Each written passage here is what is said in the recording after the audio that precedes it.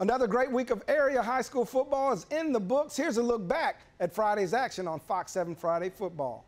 High school ball, Coach Tony Salazar and 12th-ranked Westlake hosting Akins. Second play from scrimmage for the Shaps. Grady Bartlett pretty much untouched from 17 out, 7-zip. After a 3-and-out for the Eagles, second play, second possession. Reese Wise to Cal living good, and he's running good, or running well, however you want to say it. 14-zip Shaps. It would not get any better for the Eagles. Next Shaps possession. Oh, my goodness. It's backup quarterback Boone Lackey to Grady Bartlett. You get the idea. Westlake winning 70-0 in the fourth. In South Austin, homecoming for Lehman. Lobos off to an 0-5 start, but hey, homecoming's always fun anyway. Anderson already up 7-zip when Max Gerlich finds Ed Small with the 24-yard touchdown pass. 15-zip Trojans after the deuce. Those two just getting warmed up. Gerlich, nice deep ball to Small there, and the future TCU Horned Frog does the rest. Trojans are cooking. It's 57-7 in the third. Let's stay in District 8-5A and head over to Bible Stadium, where you had the Leander Lions and the Glen Grizzlies going at it. Leander strikes first. Check out senior quarterback Logan Mitchell. Breaks a tackle, and yeah, he's off to the races. Mitchell taking this one to the house from 70 yards out. Lions up 7-0 early. Grizzlies running back Keaton Gordon saying, anything you can do, I can do better. He goes right up the gut, then outruns the defender on his way to a 73-yard touchdown run. That ties it up at 7 apiece, still in the first quarter, but the Lions weren't done. They answer as Mitchell hits a wide open Isaac Montgomery, and the sophomore receiver takes over from there. He scores from 72 yards out. Definitely a lot of long touchdowns in this one. Leander takes care of business, winning at 44-35. Lions now 3-2 overall, 2-0 in district play. Dennis? On Dripping Springs with hopes of contending for a district title as always, and as always, Tigers will have to deal with district behemoths Lake Travis and Westlake to do it. Still a couple of weeks before they have to play either the Cavs or Shaps. They will get both at home, by the way. That'll help a little. Tigers hosting Austin High on homecoming.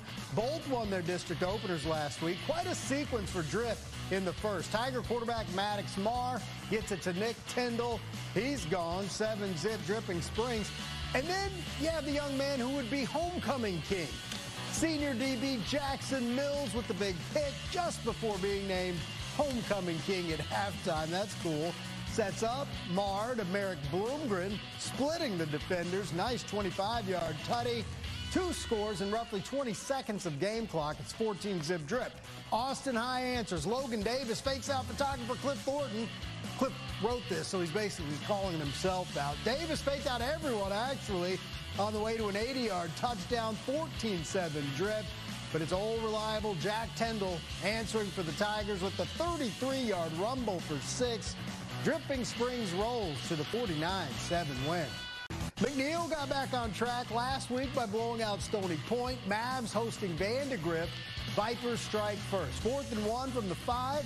Brendan Fournier wants the whole 5. Touchdown right up the gut, 7-zip Vandy. Worked well once. Why not do it till they stop it, right? Fournier, again, between the tackles. Short touchdown. 14-zip Vipers mid-second. More where that came from. Vipers win at 28-zip. Yeah, they're starting to look like their usual dominant selves after that early season upset loss to Cedar Park. Any idea which area team is the highest-ranked squad in the state? 2 splitting the honor for now. We already mentioned one, Lexington, ranked 3rd in 3A Division II. And the LBJ Jaguars are number 3 in 4A D1. That ranking comes after the J went 4-0 against a tough non-district schedule that included state-ranked Wimberley and the state's best private school program, Dallas Parish Episcopal. LBJ opening district play against a 4-1 Travis bunch. Rebs with 3 shutouts this season, but they hadn't scored on LBJ in any of the last 7 matchups. Jags setting the tone right out of the gate. Caleb Crenshaw, 32 yards up the middle, untouched. 7-zip LBJ early first. Soon after, quarterback Ollie Scott finds Javarlin Smith for the nice 20-yard touchdown. That's worth dancing about a little bit. 14-zip Jags still in the first. Scott spreading the wealth, hits Antoine Baker, who sprints in from 20 yards out. This one getting out of hand early. Jags jump out to a 29-0 first quarter lead. When Scott rolls and hits Smith for their second touchdown hookup of the night, the J wins big again, 50-3-8. At least Travis got on the board this time. Let's stay in 4A. Gerald hosting Lago Vista, both 4-1. Both won their district openers, both solid bets to make the playoffs behind Wimberley.